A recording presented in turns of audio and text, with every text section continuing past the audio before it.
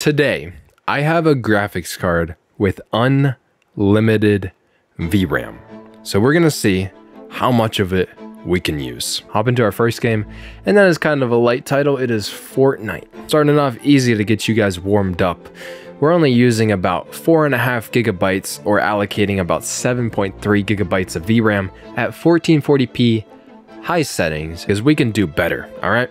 We need to use as much of this VRAM as possible. This game's able to crank it, probably more than you would think. It's allocating 10.5 gigabytes of VRAM and using almost 8 1440p native epic quality settings. Now, obviously, this isn't realistic settings for how you'd play Fortnite. Fortnite is using the Unreal Engine 5, which a lot of games in the future are also going to be using. So this gives you sort of an idea of at least the effect that Nanite and Lumen is going to have on games in the future. Also, in general, VRAM might not matter for the future of PC gaming at all. And we'll talk about why that might be later in this video. But let's move into our next game, and that is Cyberpunk, because we can do a little bit better than Fortnite, right guys? Starting off easy, you know, just the ultra settings rasterized at 1440p native.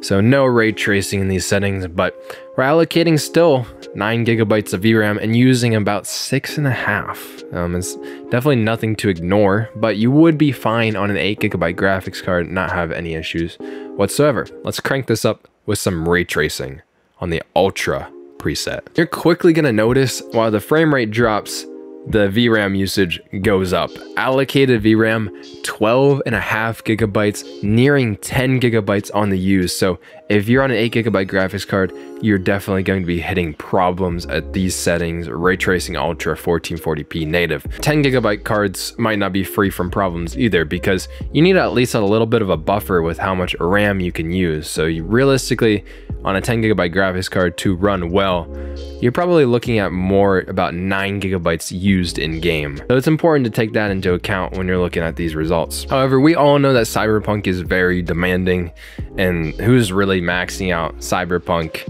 anyways? So let's move on to our next game that maybe a few more of you guys have enjoyed, and that is The Last of Us Part 1. And again, starting off easy, 1440p native, low settings. So low settings are still allocating.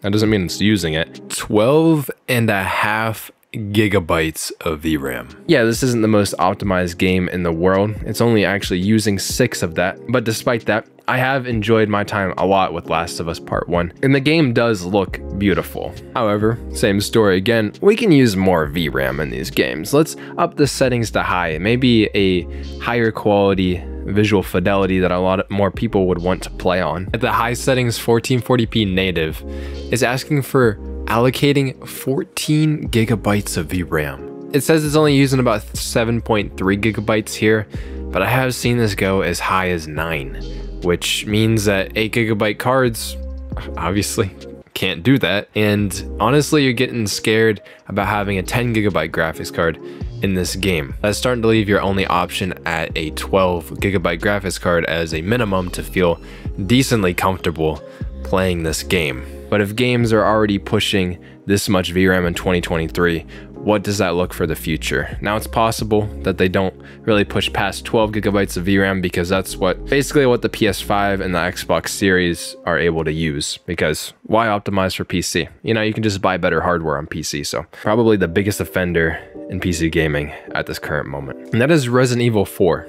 I know everybody knows about this game. Allocating 16 gigabytes at its peak and using over 11. 12 gigabyte graphics cards aren't even safe in this game.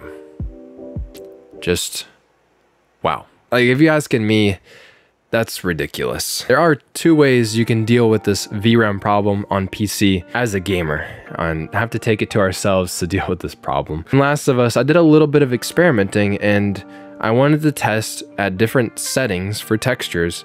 At what point could I see a major difference in the visual fidelity? And from what I saw, you got a significant reduction in VRAM going to medium settings, and it wasn't that much worse. But there's also one other workaround when it comes down to this. You can also sharpen your footage. Last of Us Part 1 does have a way to do this built in. You can take FSR, the upscaler, and then sharpen it after. So One, you're using FSR, which renders the game at a lower resolution, which uses less VRAM to start with, and you lower your texture settings and then sharpen them after. If you show me these side by side, the FSR footage that's sharpened compared to the native textures on higher ultra, there isn't that much of a difference, or at least not that much of a difference that I'd be throwing a fit, okay?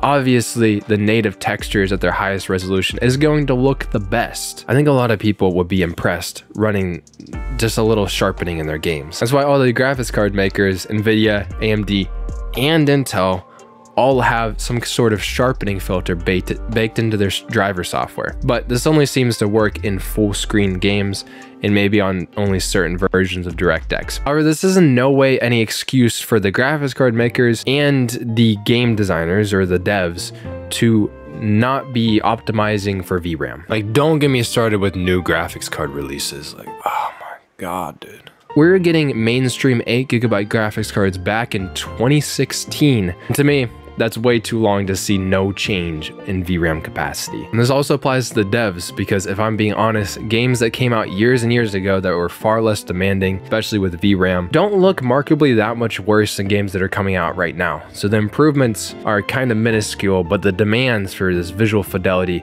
is increasing kind of exponentially out of our control. And that's one of the main things as PC gamers buying components and stuff like that. We don't want to have to worry about VRAM. For one, we want to know that its performance can meet its VRAM capacity. And then the second solution to this problem, and something I alluded to earlier in this video, also in general, VRAM might not matter for the future of PC gaming at all. You could just not play these games.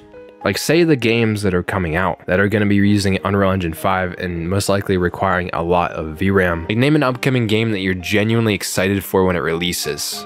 And the only one I can really think of is maybe Starfield. We've seen a lot of bad games recently, and most of the good ones we've seen are literally remakes or remasters of past games. Last of Us Part 1 on PC actually just put out another patch that has this huge list of fixed changes. How long is this, like a month or two after release now?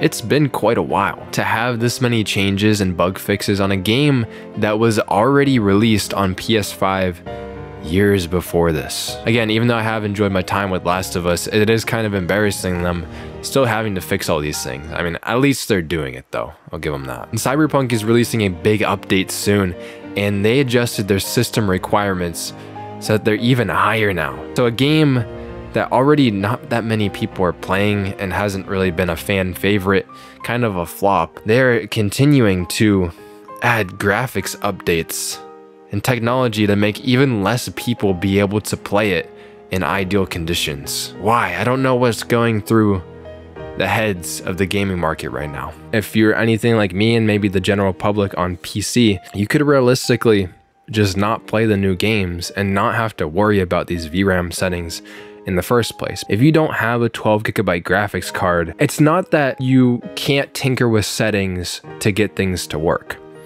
It's more that you have to think about it, and you have to worry about not having enough VRAM.